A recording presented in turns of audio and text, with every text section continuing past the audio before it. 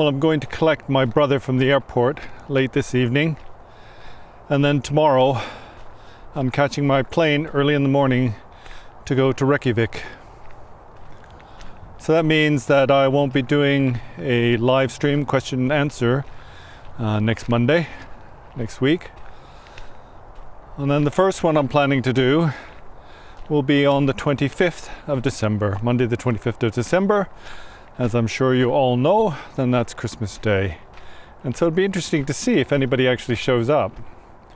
I don't expect there to be many, if any, to tell you the truth. It's funny, for probably more than 15 years I haven't really celebrated Christmas. I think when I took refuge and I decided that I was going to be a Buddhist, then to me it seemed a bit strange to celebrate Christmas. Our Lama in the retreat often wondered about this. He wondered why the Westerners were so keen to do something on Christmas Day, because we don't really celebrate it in the retreat. But that's because Lama had kind of assumed that it was a religious holiday. It had something to do with worshipping Jesus Christ. And so it was very difficult to explain to him that for most people, then Christmas has nothing to do with religion. I mean, for the better ones, then it's a time where family can come together and be close and express their love for each other. But the question is, shouldn't that be something you're doing every day and not just especially on Christmas? You know, if you're a family, you should be harmonious and close and all that. But for many, then sadly, Christmas is just a form of hyper-materialism. We kind of just need to be given something. We need an excuse for a holiday. I guess it's not so bad in the West. When you look at countries like Tibet and Nepal, then traditionally, then they have many, many festivals throughout the year. There are so many festivals, it's almost impossible for the government to do any work. In a way, these people are far happier. It was the same in Tibet before the Chinese came. Then the calendar was filled with many special festivals. They all had kind of a Buddhist or religious significance. But really, although those people were quite poor and lived very simple lives, I have no doubt that they are or were far happier than we are in the modern developed world.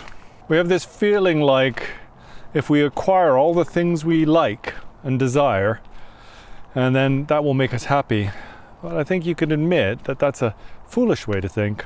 And I would say that in the West, we have far more than most people in the world. Just when it comes down to knives and forks and plates and spoons and that sort of thing. And all the way up to houses and summer houses and cars and computers.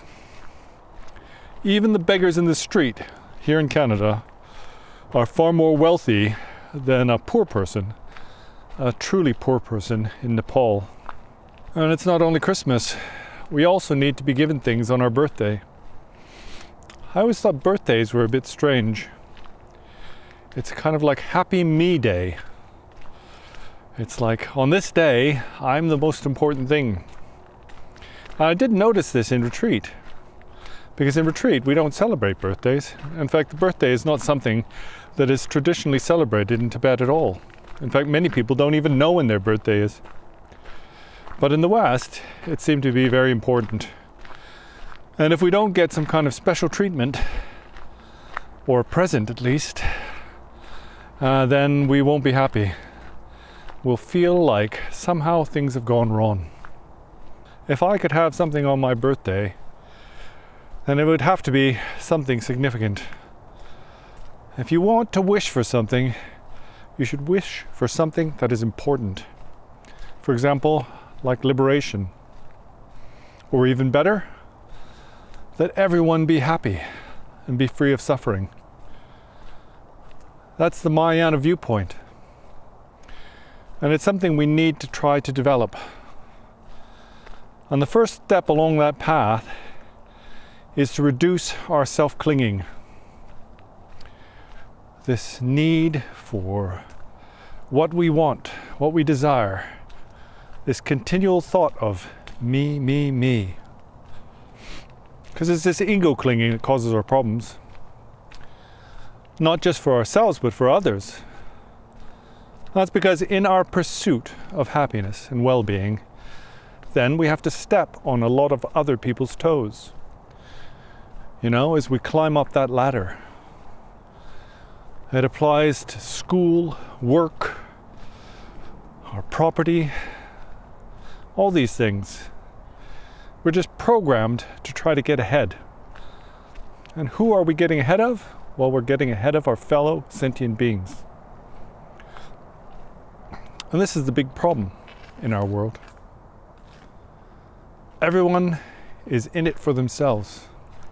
And they're all desperately scrambling to achieve their desires and their goals. This way of thinking isn't so strong in poorer nations, in these third world countries. There's a far stronger sense of community that people have to pull together, work together. Really, if you go back to the time of the Buddha, then sometimes modern people have a hard time trying to understand why they went around begging for their food. Many Westerners think that monastics are lazy. They don't want to work for themselves. But people in those Eastern countries who have a Buddhist tradition don't feel that way. They feel that they themselves are not free or don't have the ability to dedicate themselves to the spiritual path. And so they rejoice when they see others who are spiritual practitioners. And also, they give out of a desire to accumulate merit, so that they too, in future times, may have the good fortune and opportunity to seek liberation from the suffering of samsara. But we don't have that way of thinking. We think very strongly of our own needs and our own desires. And most of us would not be interested in supporting a spiritual practitioner. I think at best, and this is very strong with the Malaysian community, then they kind of feel sorry for the retreatants. I mean, I only say that because I saw something they put online, a kind of advertisement, maybe a begging letter, to try to raise money for retreatants in Nepal. But the way it was worded was as if sort of, oh, those poor lamas, give them some money so they can eat. That's a very odd way of thinking. Really, the people who are able to seek liberation, to achieve awakening, should be the best among us. Because, truthfully, then this is the most difficult of goals. I mean, if you were asked, would you be able to become the President of the United States of America, I think you'd find that quite funny. Almost an impossible thing to achieve. But if you think about it, then getting name and status and fortune in this life is nothing compared to achieving final liberation that lasts lifetime after lifetime. Well, the way we see it in the Buddha Dharma, at least, is that this is the ultimate goal. It's the most significant and also difficult thing to achieve. And so compared to that, then any worldly objective is relatively simple. So you should ask yourself, am I capable of becoming the emperor of the world? Or of finding a cure for cancer single-handedly? Discovering the origins of the universe? Could I be the most successful and famous author of all time? Well, in general, our answer to these questions would be no, of course not. It's too difficult. Well, if that's the case, then something you have to understand is that Buddhahood is far more difficult than any of those things. But it's a difficult point And that's because we don't really believe in past and future lives. And possibly we don't even believe in something called liberation or awakening.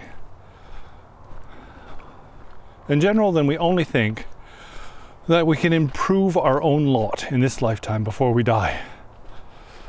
And for many people, the ultimate goal is at some point, before they get too old, is to be able to retire. Somewhere warm, like Mexico or something.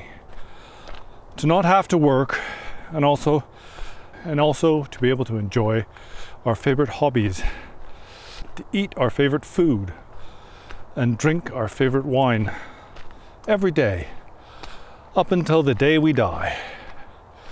And then it's all over. Really, that's seen as being kind of the highest worldly goal for many people. I guess the better ones amongst us, then they feel like they could maybe work for charity or develop new miracle cures, that sort of thing. And these are very wonderful and important goals to achieve. But more important than that is to resolve this issue of suffering in the 6 realms of samsara. And not only to go beyond that, but also find a way to liberate all sentient beings. Well, next time I see you, I'll be in Iceland, or possibly the airport on the way. So until then, and see you later.